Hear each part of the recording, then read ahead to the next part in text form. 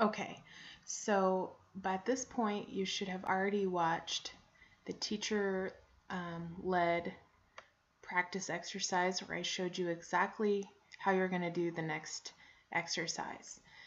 So that means you're ready for the collaborative practice exercise.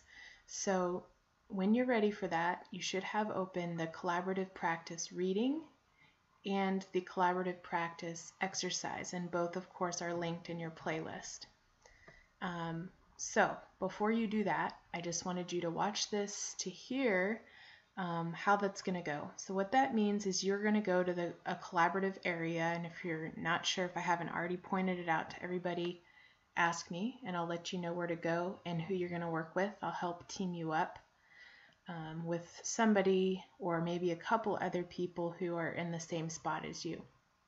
What you're going to do is you are all going to read the passage aloud together, so you can divide that up if you want, or perhaps you all want to silently read it through together. You can decide that as a group or as a team if you're going to read it through silently yourself first, or if you want to read it out loud first.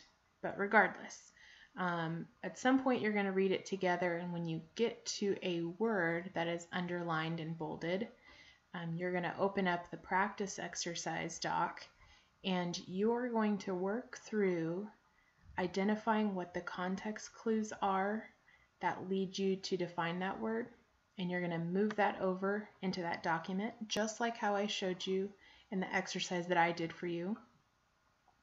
And then you're going to decide as a group, so you need consensus, which means you need to agree on what the definition could be of that word based on the context clues, or perhaps the internal clues, meaning the different parts of the word. So if it has a prefix or a root or suffix that somebody in your group knows, and you can figure it out based on that. So the key is that you are working together, that this is collaborative.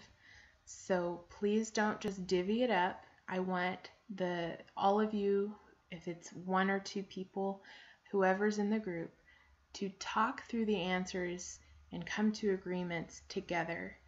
A very important part of your learning is vocalizing it, okay? So talking through what those context clues are, what your thought process is, and hearing yourself say that or hearing somebody else say that.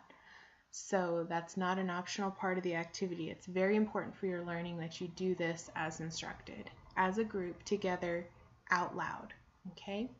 And after you work through all 10 of those and you've reached consensus, you're going to flag me down, and I'm going to come over to your group and we're going to talk through what you came up with together.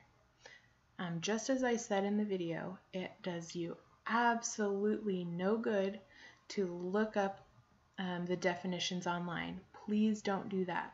For one thing, this is just to help you practice before the exam, and that's what goes in the grade book.